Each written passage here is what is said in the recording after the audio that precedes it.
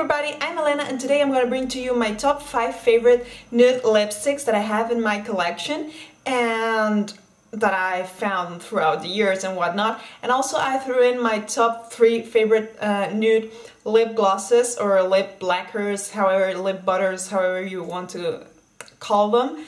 And I threw them in this because I couldn't narrow it to the just 5. I mean, I picked the things that the nudes that I think they are staples in my collection and that I like a lot. So without further ado, I'm gonna show you the first one. It's the darkest nude one that I have, and it's called Intense Nude 130, and it's from Estee Lauder. I know it's a little bit expensive, but it's this beautiful nudie terracotta shade, and I'm gonna swatch it for you in here. Here you can see. And all these lipsticks and lip shades have the thing that they are really complementary with any kind of bold look that you want to throw into your eyes, you know, and it's not gonna take the protagonism away, or you can really throw them in for a more casual day or whatnot. Moving on, I will show you this Maybelline 715 in Choco Cream, and it's much lighter than the Estee Lauder one, as you can see. And this, I think this is one that we would all call a nude lip. More toppy, this is more intense, as you can see, of course, but they all are nudes, marketed as nudes, and this is the nude that you would think, you know, when you're thinking about nudes. Next, I will show you another high-end, and I promise I have another one, but I am not trying to justify myself, but because it's my guilty pleasure, the makeup. But yeah, I tend to buy drugstore a lot, but for some reason, nudes, I have some high-end, whatever. Let's go into the business, and it's this Dior Addict Extreme and Incognito. I don't know if you can read here. And this is the perfect lip for when you don't want to think about anything. You can even apply it without looking into a mirror or whatever, because it's really that easy. I'm gonna swatch it for you in here, and I would say it's really similar to the Choco Cream from Maybelline, as you can see. And this is a really no muss, no fuss nude, and I tend to wear this a lot as well in the winter time, and it has a high shine, as you can see, so it's not matte. As I said, I don't know if I told you, but when I want matte nude lips, I go for a nude lip liner, such as this from L'Oreal, which is called Beige Nude, and it swatches like this. You can see it here. And I fill my lips in. Maybe I play with a couple of nude shades of lip liners, but yeah, there's that. I don't go to I don't fall for the trend of nude. It looks like dry skin to me, you know, matte nude lipsticks, if you know what I'm saying. So I like a little bit of sheen with nudes.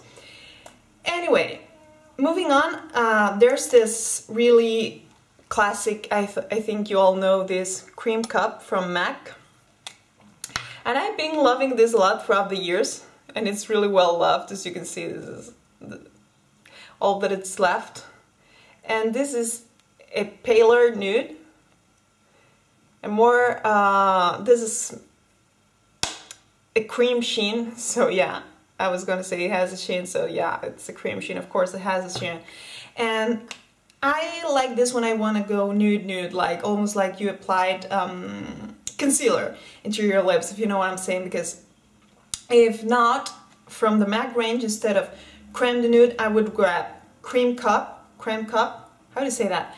And that is where it has this slighter, more pinky undertone that it's really complementary, at least to my skin tone and whatnot. So there's that. And last but not least, this is the latest purchase that I have, and I've been really loving this, and I've been using it every day ever since I got it.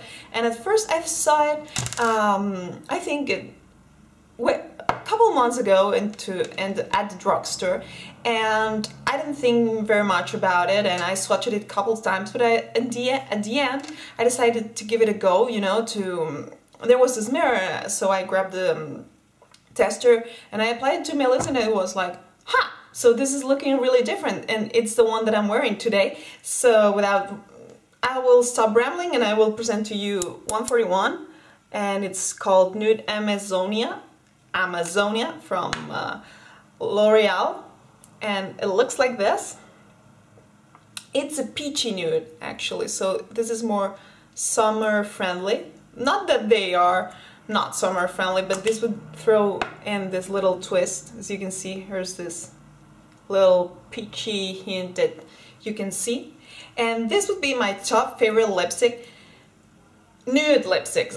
But as for lip glosses, because sometimes you just want to throw, you know, some mascara, some lip gloss, and you don't care about what trends say or whatnot. I mean, a little bit of shine into the lips is gonna make you look more alive than a matte lip, especially if you don't throw in a full makeup look. If you want to go, you know, just slap some powder, some mascara, lip gloss is helpful. So first things first, this is the first nude lip gloss that I had, and yeah, that I purchased it back when I was, I think, 17 or whatever, and it's this MAC lip gloss. It's called Entice, if you can see it here, and I'm gonna swatch it for you. I mean, this is a repurchase, but yeah. And this is also a darker nude, more complimentary for the winter time and whatnot.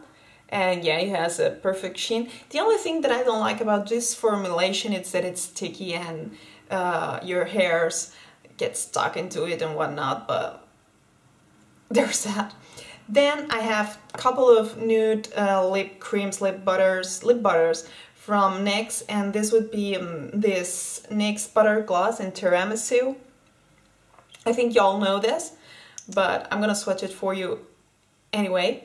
And I'll swatch it for you in here.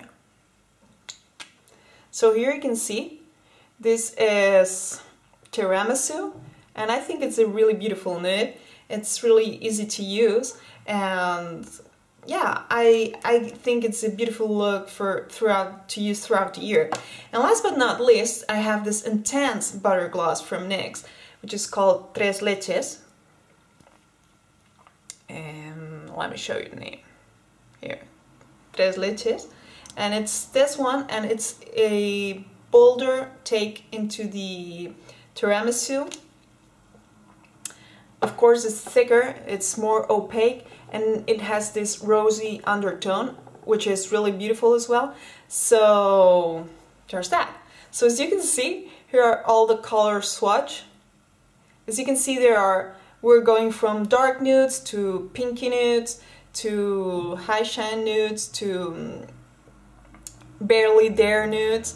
There's all kind of nudes actually. It's not just one shade of nude, but depending on the look, depending on your skin tone, or even on the outfit that you're wearing that day, or the season of the year, I would say for the winter time, it's at least I prefer wearing darker nudes, and in the summertime I prefer lighter nudes. So I think there are nudes for every occasion and every taste. So I hope you guys enjoyed this video, and if you did, please give it a thumbs up. Don't forget to click the subscribe button down below and leave a comment. I love to hear about you guys and hear your intake and whatnot. So I hope you have a great day, and see you in the next one. Bye!